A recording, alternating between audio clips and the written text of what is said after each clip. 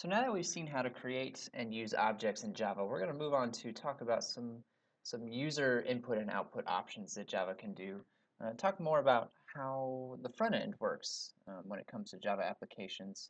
So what I'd like to do in this video is show you a little menu that I've made to interact with computer objects that we created in the previous video, and then show you the code for this menu system, show you how to get input from the user and how to do some input validation using Java concepts. So here, what you see right now is a menu that allows us to interact with computer objects. You can see that the first option listed allows us to create a computer. The second option displays the list of computers that are available. The third option allows us to change the processor. The fourth option allows us to add memory, and the fifth option allows us to exit. And so if I choose an option, such as the first one, I type in 1 and hit return, and it starts prompting me for the different things that it needs in order to create one of these computer objects, starting with the memory, going on to the processor speed, the size, and then finally a brand. And once we're finished, it puts us back on the main menu. And now that I've gone and created that computer object, you can see the second option here should display that computer object that I just created in the previous part. I can use the other options as well to change the processor or add memory, but hopefully you see that there's kind of a relationship between what the menu is offering and what our computer object offers. Each of these menu options is really just a front end on the methods, the behaviors that we wrote for our computer object. So that is really the best way to um, think about these menu systems, is providing a front end, a user interface to the methods, to the behaviors of our Java objects. One thing that I would like to also point out about this menu system is that it does do some user validation. So if I try to pick an option that's not on the list, for example, like number 6, it tells me it's an invalid selection, asks me to try again. Right? So I can keep doing this until I do pick an option that works. If I select number 5, the program will actually exit. So the program is now finished. What I'd like to do next is actually go through this code with you and talk about it in terms of design. What does this actually need in order to function? And what are some good validation techniques for user input when it comes to Java? So let's move this down and take a look at the code for this menu system. The first thing that we see up at the top is a couple of new imports that we haven't seen before. One for something called an ArrayList and one for something called a scanner. An ArrayList is what we're going to use to hold our computer objects as we create them. A scanner is what we're going to use to get the user input, so actually get the values that the user is typing into the console. And you can see right away I've got two instance variables here, an ArrayList of computers and a scanner object that I'm going to use throughout this menu. Now this ArrayList looks a little bit different. There's something new in here that we haven't quite seen before, these angle brackets. Since this ArrayList is a Java object, in order for us to tell us the kind of thing that it contains, I need to use these angle brackets. So you can see that I'm actually creating an ArrayList that's going to hold computer objects. Now why is it called an ArrayList? Well, this is actually a special kind of object that works kind of like an array and kind of like a list. It's sort of a hybrid of the two data structures. We've seen both of them before in C. You can, of course, have them in Java as well. An ArrayList sort of combines the two, and it behaves a little bit differently. I'll show you actually how to use this ArrayList as we go through the code. So now you can see our very simple main method creates an instance of this computer menu object, and it just asks the user. It just prints out the start menu, asks the user for an option, and then processes whatever input the user gives us over and over and over again until they choose option number 5, which if you remember from our menu, option number 5 is the option that tells us to exit the program.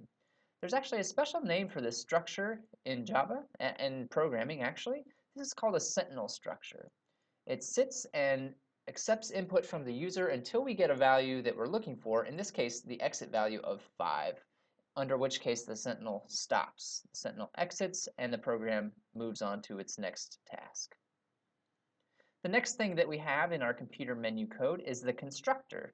Recall from our previous conversations that the constructor's whole purpose is to make sure that the instance variables have values. So the first thing that it's going to do is initialize the scanner. And the way that it does that is it creates a new scanner object. The constructor for a scanner takes in what's called a print stream. In this case, we want to use system.in, which means the input to the console as our stream. And this will allow us to then ask the user for feedback, ask the user for input. On the next line here, you see we initialize our other instance variable, which is that array list that we saw up here at the top. So in order to do this, we just create a new array list. This will create an empty array list that we can then start storing computer objects into as we create them. Now we actually hop into the menu piece of the code. So you see this method called start menu that displays all of the different menu options and asks the user to select an option. We then use our scanner. So the scanner has many different methods available. In this case, since all of our options are integers, I use the nextInt method on our scanner object to ask the user to type in an integer value.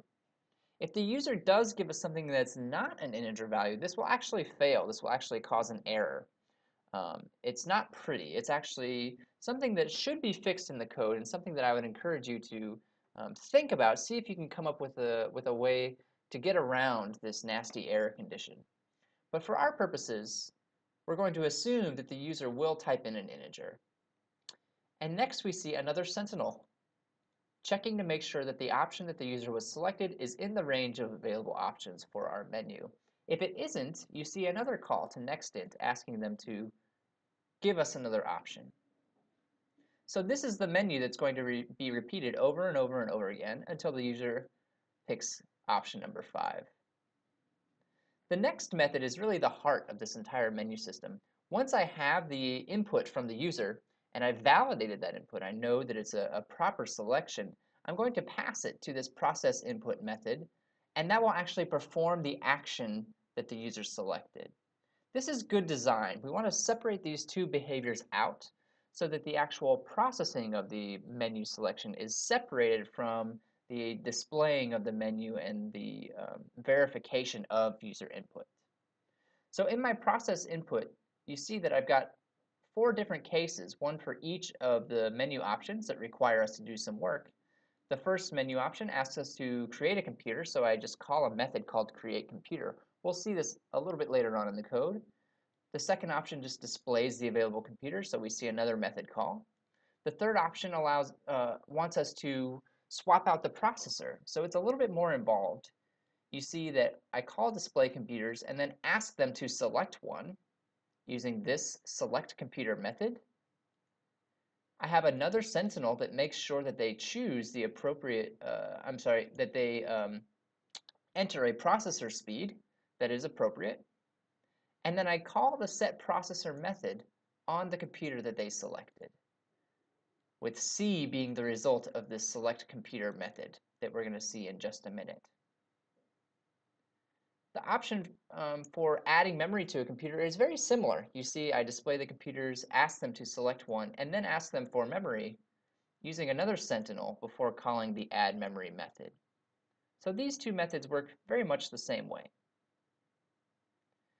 In order to display the computers, what we need to do is iterate over that ArrayList object and print out every computer that it contains. So you can see here a very simple for loop for performing that task. Computers is the name of my ArrayList. If I want to get how many elements there are, I use the size method. So you see here I'm using the size method in my for loop. And then in order to retrieve objects from the ArrayList, I use the get method, where I is an index. This is very similar to if I had an array using square brackets, computers I. It's a very similar approach. The only difference is instead of using square brackets, I'm calling a method to get the object out of the array list instead of using the square brackets directly, like we've been doing. Select computer uses a similar technique to get computers out of this array list. I first display all of the computers and ask them to select one, and then I take their selection and I plug it in as an index to the get method in order to retrieve the computer that the user selected. The reason that I subtract 1 from the selection is because the array list does start from 0, as all of the arrays that we've seen start from 0, but the menu itself actually starts with option number 1. So there is a discrepancy between the two. And then finally, the last method that we see down here is for creating a computer, which you see is really just more data validation, more sentinels. So for every option that a computer needs, for every value that a computer needs, in the constructor, I ask them to enter a value. The memory is first, followed by the processor speed, followed by the size, and then finally the brand. And you can see the very last line creates a new computer object by calling the constructor, and it adds that to our array list of computers so that I can then access that computer using the other menu options. I know this is kind of a large code base, but it is a pretty good example of using an array list and a scanner to process user inputs to provide a nice menu interface to our Java objects. One of the exercises, I'm going to ask you to create a similar menu system for the robot objects that you've been working on.